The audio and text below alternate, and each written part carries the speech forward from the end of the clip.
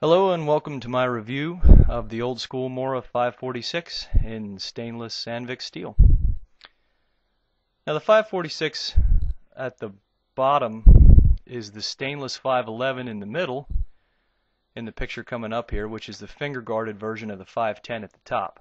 Now the 510 was a very popular but now discontinued knife in the bushcraft community, and the 546, today's blade, is very similar.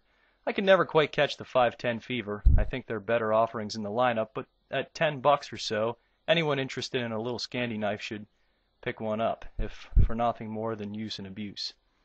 Now it's not a folder, but the flatter, shorter sheath make pocket carry an option. In fact, I carried the 546 in place of my everyday folders in the past without any problem.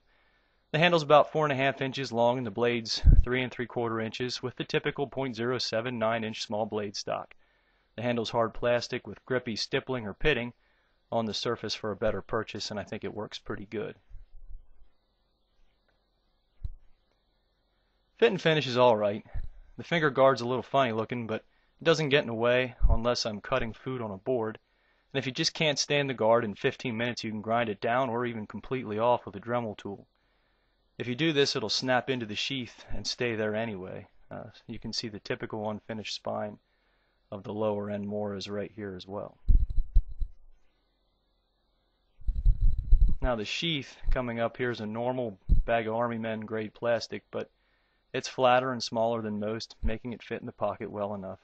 The belt loop is ridiculous, but there's a buttonhole option if you happen to be a traditional Swedish craftsman. And the 546 uses the same sheath of the 511, which is the same exact knife, only in carbon steel. And you can see it there.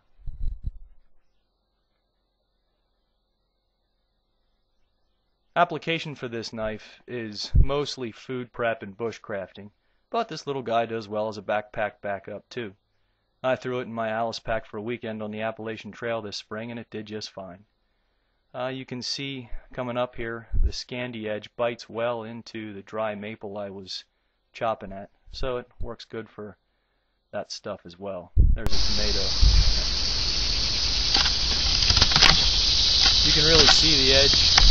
The edge really takes a bite out of whatever you're putting it into.